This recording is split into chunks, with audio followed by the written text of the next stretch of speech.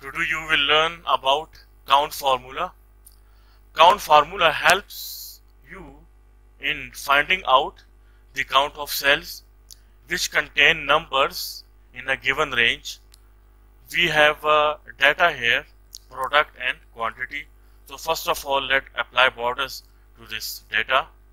First of all, select this data, then click borders under home tab. Select all borders.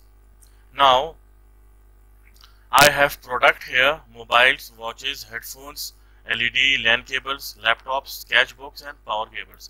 I had quantity: 5 mobiles, 12 watches, 10 headphones, LED 4, LAN cable is not in the stock, laptops 4, sketchbooks and power cables are not available in current stock.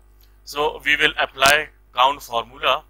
Count formula only counts number in a given range. It only counts numbers in a given range. So type is equal to sign, type count,